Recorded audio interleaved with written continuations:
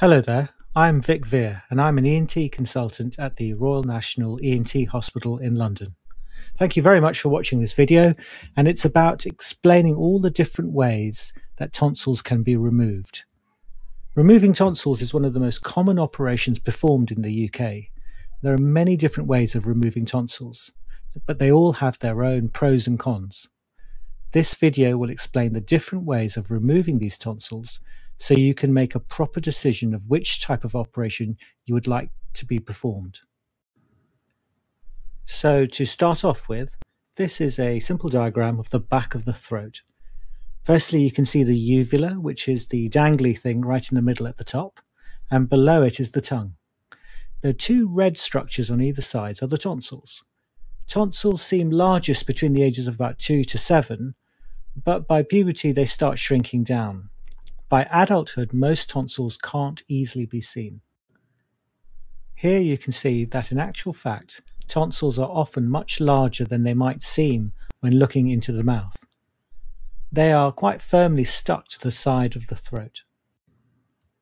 The tonsils sit in a hammock between two folds of tissue, which we surgeons call the anterior and posterior tonsil pillars, as you can see here in blue. Here you can see just one of the tonsils, but this time it is a side view, so you can see its attachment to the side of the throat. This black line represents the lining of the throat, and quite deep to that are some of the muscles in the throat which help you to swallow things. In between the lining of the throat and the muscles of the throat, there are lots of blood vessels and lots of nerves. Both of these are very important with regard to this operation. The most common way of removing tonsils is known as a cold steel tonsillectomy. This is basically just cutting the tonsils out with either scissors, a knife, or some other sharp instruments. It is called cold steel because the tissue is not cauterized as the tonsils are removed. The tonsils are carefully dissected out of the tonsil bed until it can be completely removed. In simple cases, both tonsils can be removed within 5 minutes or so. During this operation, you do have to be quite careful not to accidentally damage the underlying structures, such as the blood vessels and nerves, for obvious reasons. One of the problems with the cold steel method is that the nerves and the blood vessels are often quite exposed after the operation, and there can therefore be quite a lot of pain afterwards. One way around this problem is not to remove all of the tonsil, but to leave a thin sliver of tonsil overlying the tonsil bed, and therefore protecting the sensitive blood vessels and nerves.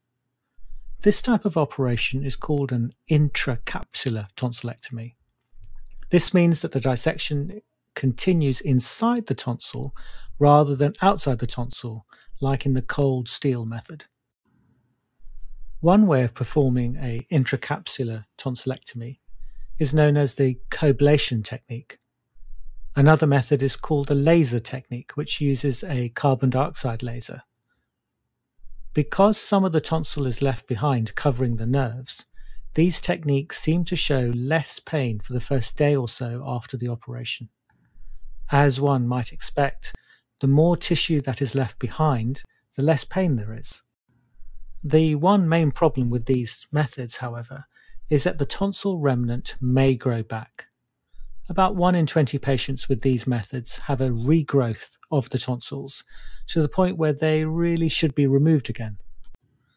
Another option, which I personally like, is to dissect within the capsule or the surface coating of the tonsil. That way the whole tonsil is still removed, but a thin layer is still covering the sensitive nerves and vessels underneath. This technique, however, is quite difficult to do and it isn't always possible, but when it works very well. Another interesting technique is to shrink the tonsil rather than remove it. Using a technique known as radiofrequency ablation, the tonsil can be gently cauterized in different locations throughout the gland. This causes almost no pain or bleeding afterwards, as the whole tonsil is still intact, and therefore there is no interference with the underlying sensitive nerves or blood vessels. This technique is so gentle it can be done under local anaesthetic, so you don't have to go to sleep to have it done.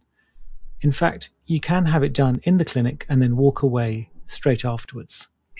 After a few weeks, the tonsils have shrunk to a fraction of their normal size and no longer block the airway. This option is great for snorers or people with sleep apnea who don't want the risks of a proper full general operation. So I hope you found that video useful and informative, and if you'd like any further information, please do not hesitate to contact me.